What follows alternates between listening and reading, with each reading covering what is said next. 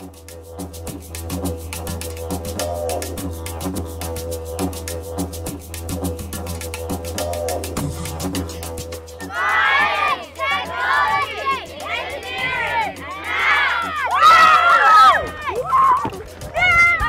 also, as part of what we're doing with the STEM camp is also allowing you to see how a lot of science, technology, engineering, maths connects to us as Aboriginal people. Because one thing about science, technology, engineering, maths, they're just another way of looking at the world to explain the world around us. And Aboriginal people have been doing that for 40,000 years plus. We've been looking at the world, we understand the world, and we see it through our own way.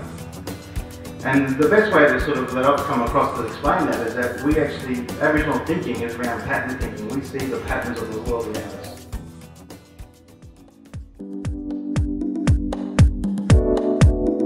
This is a pretty special invention, this one. And this one can lead to the invention of the propeller, which is what gives you your lift with the drone. So basically, with the invention of a boomerang, in your culture, this invention, because we're inventors, this has led to flight. It has a direct link between things they already do. Like some people might play games and it's almost like controlling an aeroplane in a game.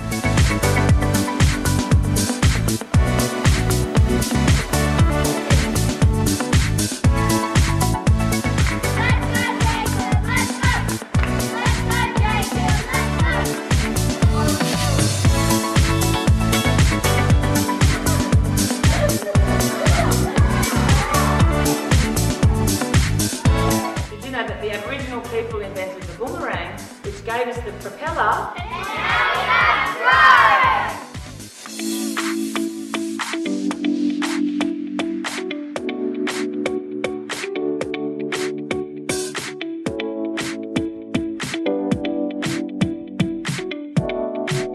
See how there's different colours? You've got to work out which ones you're going to shoot them from.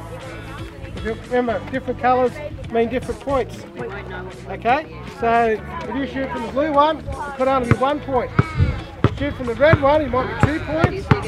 Or the yellow one could be 3 points. Don't know. That's what Chris is going to let you know at the end of it. So you've got to work out who's going to shoot from which point.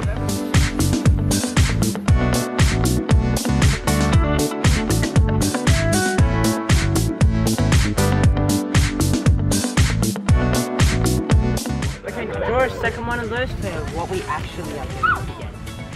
So, 2, 4, 0. because the whole thing about this is information. Yeah? So once I tell you a total score, you don't tell anybody else, because they can use that information to work out.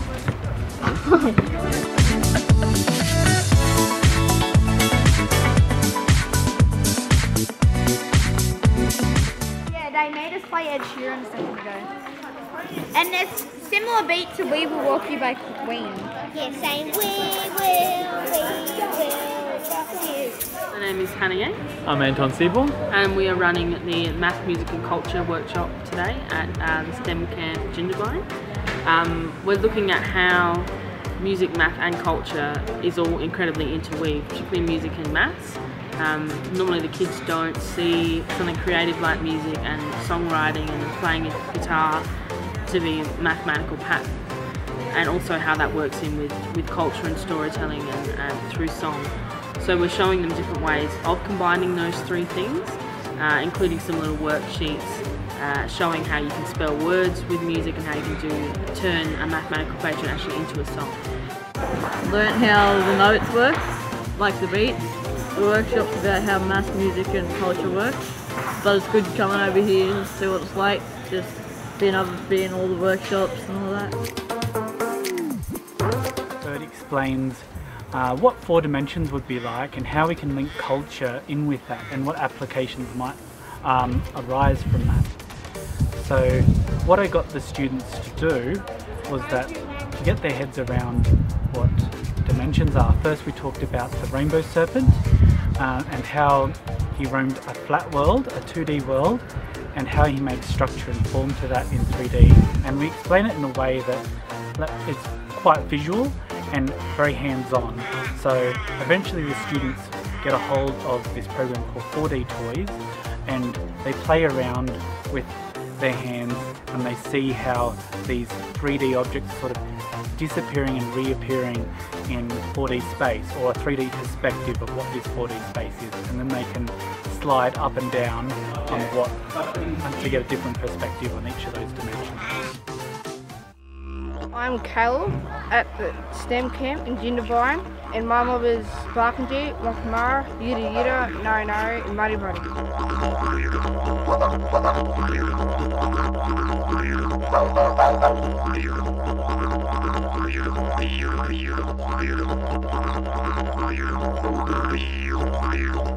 We made spears, okay? And these are very light, and of course they float. But in my family, they call Gorara. Can you say Gorara? Now, Gorara represents lightning strike, okay? You're welcome to get photographs later on with your friends or your family. You all know about Aboriginal toys? You seen them? Yeah? Well, we're going to make some tonight, okay? These toys, what my family made when we lived on the rivers, okay? So these are Aboriginal river toys.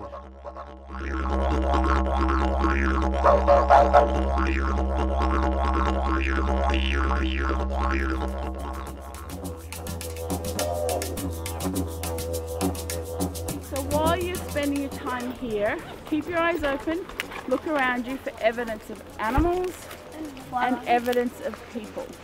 Scribble. Oh. When we see this, we call it scribble, and sometimes people call these a scribbly gum because of all that scribble over there in the bar. Yeah, it doesn't have the V leaf. No, that's a mama gum that you're looking at. We have to do 2 different trees, so. Oh, guys, let's go. Has it got lengthwise, or has it got V-shaped veins in the leaves?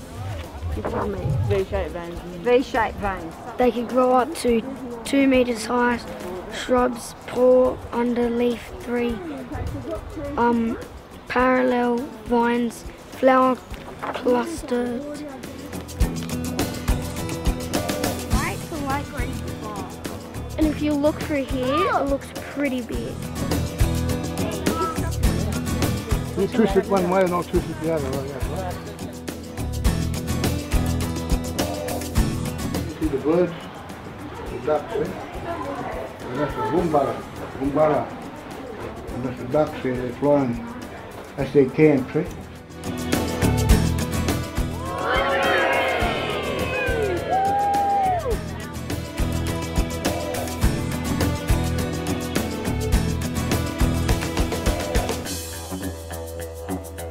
Just over that hill there, that's Victoria down there. Is that Victoria? Yeah. That's a different state. I've never seen Victoria. Well, see you. I'm going to Victoria. The Dead Horse Gap. So that's where the Victorian Aborigines came up, met my people, and we came up here and we shared ceremony, song and dance, also local foods, bogong moss, and then we travelled off towards Kosciuszko. Mount Kosciuszko we call Jagungal.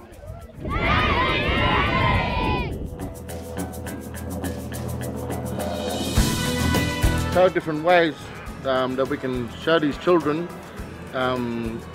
by mathematics by using some of our symbols and some of our cultural techniques, and to try and show them that some of these alien symbols of the plus signs and the negatives and the divides and the times and all these things can be substituted that are complemented from our culture.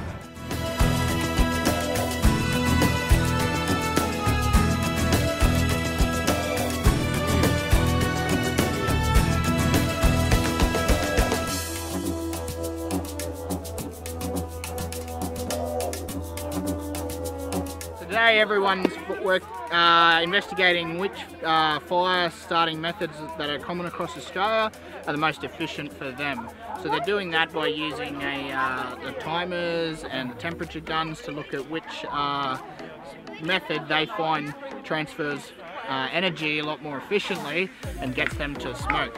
So this was used all across Australia as common fire starting methods with the drill stick methods, fire saw methods, fire ploughs, and it worked from transferring energy through the human body and through the timber and eventually into heat energy and light energy.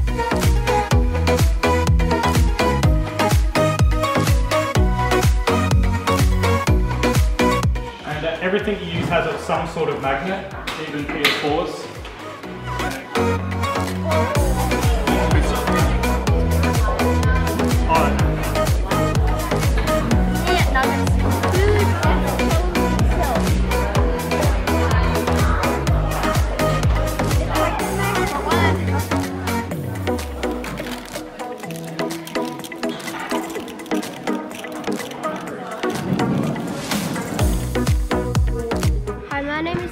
My mother's Camilla and I'm from Byron Public School.